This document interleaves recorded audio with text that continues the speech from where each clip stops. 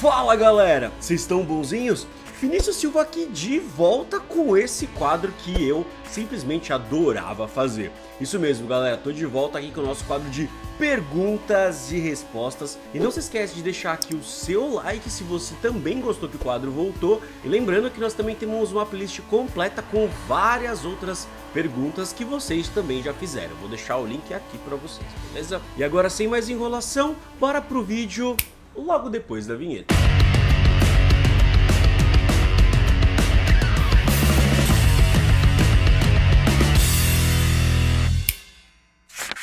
Mets, e aí cara, tudo certo? Você acredita que a Netflix vai adicionar outros episódios do anime e talvez produzir a quarta temporada de Hajime no Ippo? E aí Mets, um salve pra você. Cara, primeiramente eu acreditava que a Netflix ia fazer aquele sistema, sabe, de temporadas, onde ela ia lançar pelo menos a cada 6 meses ou uma vez por ano, uma temporada de Hajime no Ippo diferente. Porém já se passou um ano, né, desde que a primeira temporada foi publicada e até agora nada.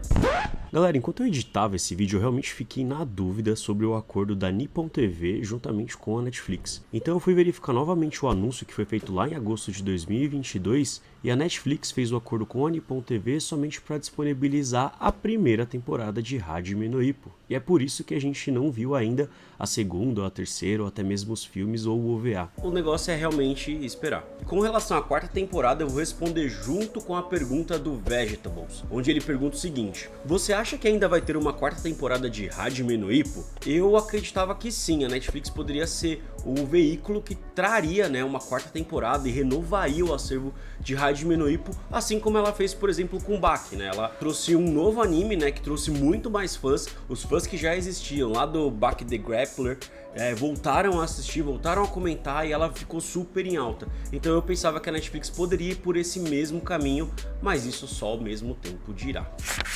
Kawanton Kiel. Por que a academia Kamogawa era cheia de clientes e com o passar dos episódios acabou que só tem 4 pessoas? Para essa pergunta eu tenho duas respostas. A primeira e mais óbvia é porque o Morikawa cansou de ficar desenhando todo mundo o tempo inteiro. E a segunda, né, que inclusive já até falaram algumas vezes aí no decorrer das páginas de Hajime no Ippo, é que as pessoas elas iam até a academia Kamogawa, né, novas pessoas querendo treinar na mesma academia que o campeão mundial, que o campeão japonês na época do Ippo, mas chegando lá os treinos do Kamogawa eram tão rígidos que acabavam meio que assustando a galera. Então só ficavam realmente quem gostava do esporte ou gostava de ficar perto ali dos seus ídolos, no caso. Luiz Henrique, gostaria de ver você falar sobre o arco do Taihei, pois apesar de cru ele se tornou muito talentoso, e se ele será promissor como boxeador ou só vai ficar na piada mesmo. E aí Luiz, um salve pra você, cara. Sobre o Taihei e até mesmo o Kintaro, eu acho que eles vão ter algum tipo de desenvolvimento durante o ano de 2024, porque a gente já viu que eles têm o desejo de se tornar lutadores profissionais, e como eles acompanham o Ippo ali no roadwork, eles fazem exatamente tudo que ele manda, provavelmente eles se tornarão sim bons pugilistas, mas a gente só vai realmente saber o real talento que eles têm quando a gente realmente vê, né, o teste deles para profissionais ou até mesmo a estreia, né, a luta de estreia de cada um desses dois. Mas a meu ver eu acho que os dois eles já meio que saíram dessa parte mesmo de alívio cômico, né, a gente vê eles mais como sidekick mesmo do Ippo, onde eles fazem alguns comentários que muitas vezes é o que o fã quer saber, como teve lá durante o último capítulo, né, o 1444, onde eles ficavam perguntando sobre, pô, pro Mashiba não é melhor fazer tal coisa, e não sei o que, e aí meio que os personagens vão ali explicando pra eles como que funciona ali mais o mundo do boxe. Mako Ippo-san, se talvez o Itagaki adotasse o estilo do Nekota jovem, ele chegaria no mínimo ao nível mundial? Uma das coisas que a gente tem que colocar em mente, galera, é que não basta só querer, né? Você tem que fazer acontecer. E com relação ao estilo de boxe, as coisas não são tão simples assim, do tipo, ah, eu quero lutar que nem aquele cara, ah, eu quero lutar desse jeito. Porque existem diversas formas de você criar o seu estilo de luta, e isso é baseado diretamente no seu porte físico, na sua força, na sua resistência, né, e na sua estamina. Porque não adianta nada um cara que ele é baixinho, corpulento, querer virar um outfighter, e também não adianta nada um cara que ele tem uma boa envergadura dura, né, com seus braços, querer lutar de perto e desenvolver o estilo, por exemplo, do Mike Tyson, né, que nem o Ippo fez. Além disso, a gente também tem que levar em consideração a cabeça do pugilista. E eu acredito que o Itagaki, sendo do jeito que ele é hoje, não importa se ele adotasse o estilo de qualquer pugilista, ele continuaria sendo a mesma pessoa que ele é. André Luiz: você acha que seria legal pro Miyata subir de categoria de peso depois do Mashiba se tornar campeão mundial? Sim, eu acredito. Assim ele teria uma chance de se vingar daquela primeira luta deles. Sempre achei estranho eles nunca terem lutado de novo. Antes de mais nada, a gente tem que lembrar que o Mashiba ele não tá uma, ele tá 2 categorias de peso acima ali do Miyata, do Ippo, do Sendo. E eu não vejo hoje em dia o Miyata subindo 2 categorias de peso somente para enfrentar o Mashiba. Talvez ele suba uma e acabe enfrentando, sei lá, o Vogue no futuro. Isso para mim é muito mais plausível do que ele acabar querendo só se vingar contra o Mashiba. Tanto que ele nem fala tanto do Mashiba assim, e a gente vê que eles não têm uma interação direta, ou ele também não tem esse desejo de enfrentar o Mashiba. Isso nunca foi mostrado nas páginas até agora. E aí eu vou aproveitar e vou linkar com a pergunta do Sanvik, que é a seguinte: qual rumo você acha que o Miyata irá tomar agora? Como sendo enfrentando o Ricardo, talvez o Ippo volte a lutar e então o Miyata vai ter alguma motivação para continuar lutando. Já com relação ao futuro, de repente enfrentar o Ippo, eu já acho esse cenário um pouco mais palpável, sabe? Porque o Miyata já falou que ele quer sim, né, ele tem o desejo de se tornar um campeão mundial, mas não pela WBA, né, que é o título que o Ricardo Martinez tem.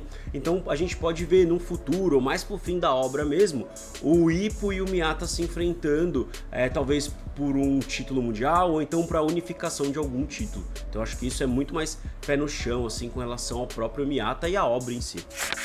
Luan Figueiro: a gente sempre fala de como vai ser o fim do mangá pro Ippo, Takamura e o Miyata. Mas e pro Kimura, mestre? Será que ele terá mais alguma luta incrível como aquela contra o Mashiba, ou daqui pra frente é só zoeira? E aí, Luan, um salve pra você. Infelizmente, eu acho que o Kimura ele só vai ficar na zoeira, a não ser que o Aoki se aposente, porque assim ele vai sair, né, do caminho, e o Kimura vai poder subir de classe de peso, onde ele vai ter mais resistência, mais estamina e muito mais força, e aí sim ele vai conseguir um melhor desempenho nas lutas e uma possível chance real de se tornar um campeão nacional. Shun RS: olá, seus vídeos são muito bons. Depois que caí de paraquedas, fiz uma maratona de seus vídeos, mas a minha pergunta é a seguinte: o Dempsey Roll pode ser feito por um personagem de Ashita no Joe? Se sim, qual? E tem outra pergunta: qual o personagem mais forte de Hajime no Ippo e de Ashita no Joe? E se eles se enfrentassem, quem ganharia? E aí, Shun, um abraço pra você e obrigado aí por maratonar todos os vídeos. Com relação ao Dempsey Roll, eu acredito que não, porque se tivesse a possibilidade, alguém já teria feito lá na obra. Já os personagens mais fortes dos dois universos, pelo menos o que foi apresentado em Ashita no Joe, seria o José Mendonça, né, que é o último campeão mundial que o Joe enfrenta, e no universo de Hajime no Ippo, por enquanto, é o Takamura. Até que apareça alguém aí mais forte do Takamura, ele é o principal aí expoente de força e habilidade da obra. E se os dois lutassem no seu auge, eu com certeza apostaria minhas fichas no Takamura, porque eu considero ele hoje um pugilista completo, sabe? Eu acho que ele ganharia não facilmente, mas ganharia do José Mendonça. Gabriel Senna: qual final que você espera para o Ippo? Avançar pela linha e se tornar um super-humano e campeão mundial, ou permanecer limitado e progredir lentamente? E aí, Gabriel, um salve pra você, cara. E entre essas duas opções, é claro que eu vou ficar com a primeira, porque eu quero muito que o Ippo atravesse a linha, ganhe a confiança que ele tanto deseja, descubra qual é o real significado de ser forte, conquiste o mundo e esfregue isso na cara de todo mundo. Mas se isso não acontecer e o Ippo acabar virando só um treinador mesmo, eu gostaria muito que ele ajudasse o Takamura a conquistar, de repente, o seu último título mundial. Acho que esse seria também um final muito bonito e épico, sabe? Acho que eu até comentei isso com vocês, dos dois chegando ali, depois que aconteceu uma fatalidade, né, com o Kamogawa e tal, e eles chegando e entregando, tipo, o último título, assim, pra ele ou no hospital, ou até mesmo no cemitério. Seria um final muito bonito, sabe? Paulo: Se o Ippo não praticasse boxe, qual luta você acha que ele faria? E se não fosse uma luta, qual esporte você acha que ele praticaria? E aí, Paulo, um salve pra você, cara. Se fosse uma luta, eu gostaria que o Ippo praticasse 2 esportes, ou sumô, ou jiu-jitsu, ou judô, de repente, sabe? Porque ele tem uma boa força, né? Tanto nas pernas quanto nos braços. Eu acho que essas 3 modalidades aí de artes marciais seriam aqueles se enquadraria melhor. Claro, né, que no sumô ele teria que ganhar um peso para ganhar mais estabilidade e tudo mais, mas eu acho que ele também teria um bom desempenho. Agora, se não fosse um esporte de luta, eu chutaria 2. Ou futebol americano, ou então natação, cara. Porque imagina só a gente ter um mangá de natação com um cara que é baixinho. Mano, isso seria muito de superação, assim, sabe? E como eu disse, como o Ippo tem muita força, né? Tanto nas pernas quanto nos braços, isso também seria uma coisa, digamos, natural, né? Porque ele também trabalha num barco de pesca, então ele deve saber nadar. Eduardo Constantino.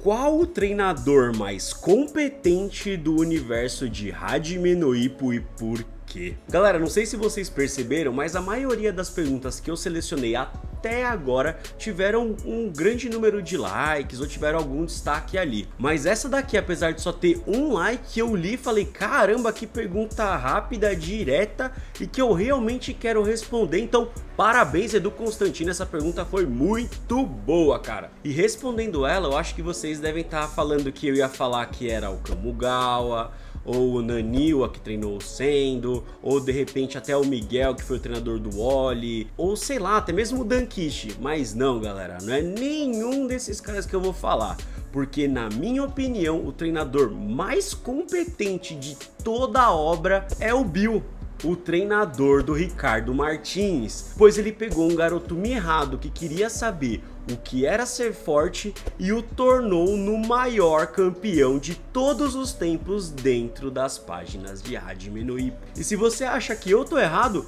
põe aí nos comentários quem você acha que é o treinador mais competente de toda a obra. Pois eu me chamo Vinícius Silva, te vejo no próximo vídeo, abraço!